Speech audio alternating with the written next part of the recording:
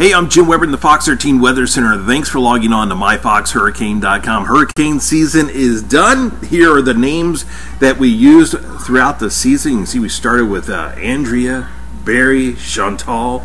Obviously, this season is going to be remembered for Hurricane Dorian.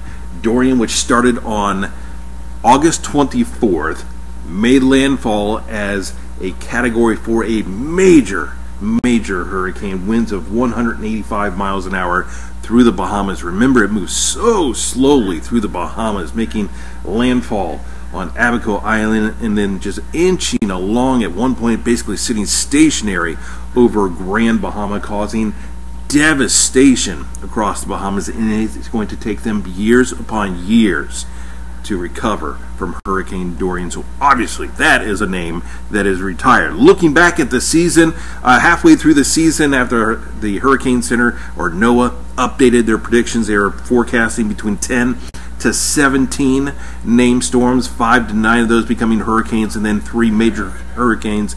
We ended up with 18 named storms, 6 hurricanes, and 3 major hurricanes this season. Here's a look at all the tracks throughout the entire Atlantic Basin. A very active year. So obviously we're very happy to be done with this season. Don't forget, hurricane season starts once again on June 1st, 2020. And I also encourage you to read the blog on myfoxhurricane.com.